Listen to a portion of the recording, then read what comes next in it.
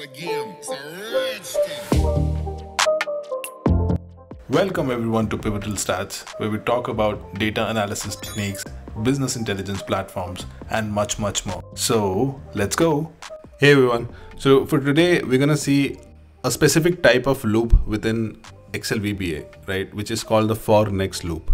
There are 4 types of loops in Excel, which is for next, for each, do until, and do while. But we're gonna focus on for next for today and keep the rest of them for a future video.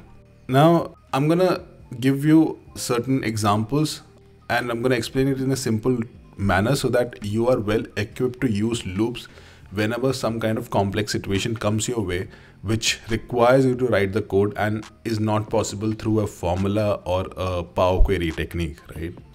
Let us jump into the scenario here. What we want to do today is we just want to enter 1 to 10 numbers in this blank range, which is A1 to A10. Okay, so all I have to do is enter 1, 2, 3 like this till A10. Okay, and I'm taking a simple example here. This can be done manually very easily or can be achieved through simply dragging the values downwards, right? But the intent here is not to find out alternate ways of doing this activity. The intent here is just to make you understand loops and how it works in the most simplest of ways. Okay, because once you understand this, you'll be able to implement the same logic or same technique anywhere wherever you require a loop in a complex situation. I'm gonna go to my VBA editor. As you know, to go to the VBA editor, you can just press Alt F11 in your keyboard and you will have VBA editor opened. Now, once VBA editor is open, first thing that I'm going to do is I'm going to insert a module, because this is where I'm going to write my code. Once the editor, the module is opened, I'm going to enter a new sub procedure, because this is where we're going to write our macro, and you can name it anything you like. I'm going to write it loop range. Okay. Once you have created your sub procedure, you can just write in. First thing that I'm going to write is I'm going to declare my variable. Okay, I'm going to say dim I as integer.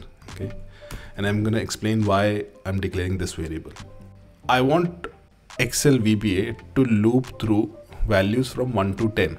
Okay, and I'm going to use this I variable in my for loop, for next loop, to do the same. Okay, so second line that I'm going to write is for I, which is the variable that I just declared, is equal to 1 to 10, and then enter. And I'm going to close this for next with, you can either close it by next or you can just write next I. Either way it will work. Now what this is saying is I want values from 1 to 10 to loop through my variable I. Okay, so one at a time. So when I run this loop once, it will have the value of 1, and when it returns back for the second round, it will have the value of 2, and so on and so forth. Within my for loop, within that code bracket, what I'll do is I'm going to write sheet 1, because that's where I want my values to be entered, dot range, open the bracket. Now if you remember, the range was A1 to A10, so that's why range A. But I'm going to close my double quotes here, right? I'm not going to write 1. That's because I want to make this dynamic. I want to make this run through code and do not hard code it, right?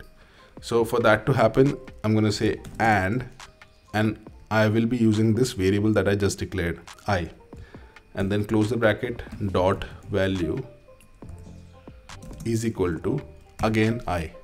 Now if I explain this line to you, it's saying sheet 1 dot range A. Now in the first time when it runs, right, the value of I would be 1. So that's why I've said and I. So this entire line means sheet 1 dot range A1 dot value is equal to I, because I already contains the value of 1. So I don't want to create another variable for it. So we're going to reuse the I variable and I'm going to say I. Okay. So this entire line says, for the first iteration, it will say sheet 1 dot range A1 dot value is equal to 1.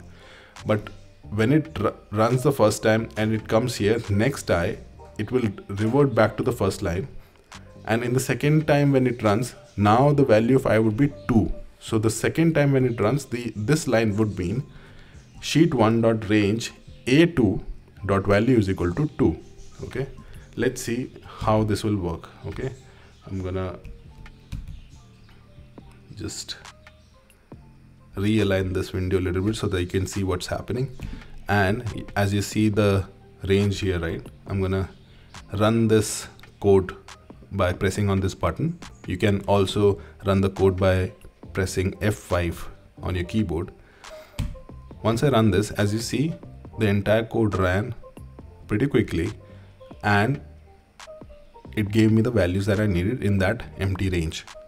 Alright, so this code will run even for something for 100 rows, 1000 rows, 10,000 rows, right?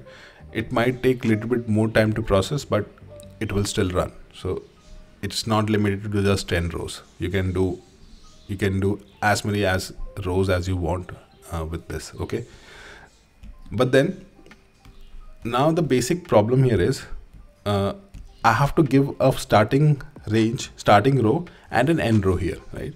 But what if in scenarios you do not know the end range? So let me give you a scenario for this. Let's say you have this range filled up now from A1 to A10. Okay, however, in B column you want to enter a value which is a multiple of values which is there in A column. You want to multiply the number by 5. So here you would have 5, here you would have 10. Similarly, in this scenario, you know the first range which is there, which is A1, but then the last range would be frequently changing. It can be at 810 or it can be at 820 or 100, something like that, right? So when that happens, your existing code will not work, because here you have hard coded it as 1 to 10. It will only work from this range till this range, right? For that purpose, what we'll do is we'll make this 10 dynamic. Okay, and instead of hard coding is at 10, I want Excel to find out what was the last row entered, so that it can accommodate accordingly. So I'm going to write another sub procedure. I'm going to say loop range dynamic. Okay, give it a different name. Declare the same variable as integer. I'm storing it as integer because the value that I'm going to store in variable I will always be a number. Okay, for I is equal to 1, 2. Now here I'm not going to write 10. Instead I'm going to make it dynamic. So here we can do that. Sheet1 dot range A, and because A is the column where we have some values, and this is the column where we can identify what was the last row which was filled up. Okay, so I'm going to say sheet1 dot range A and rows dot count, and let me finish the line and then I'll explain what does this mean. Okay, dot end Excel up dot row, and I'm going to close this with next. Now what this line is saying is sheet1 dot range A and rows dot count. This code gives me rows dot count, gives me the total number of rows I have in an Excel sheet. Now in normal scenarios, if you are using the latest version of Excel, you will have 1,048,576 rows. Okay, so what this line is saying is sheet1 dot range A 1,048,576, right? But then the line does not end here. Dot end Excel up dot row. So what this line is doing is, it's similar to me doing on a keyboard and pressing Control and up arrow. Okay, so if I press Control and up arrow from here, it will take me to the last entry which was filled up in my range. Okay, in my column rather.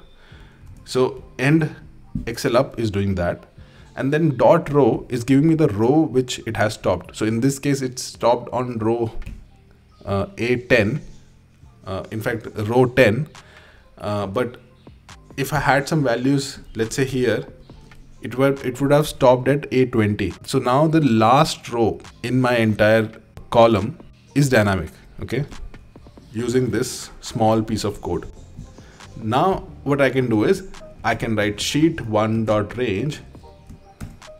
Instead of A, this time we are working with B column, B, and again I is fine, dot value is equal to sheet1 dot range A, because now we are referring to A column and multiplying that value with 5.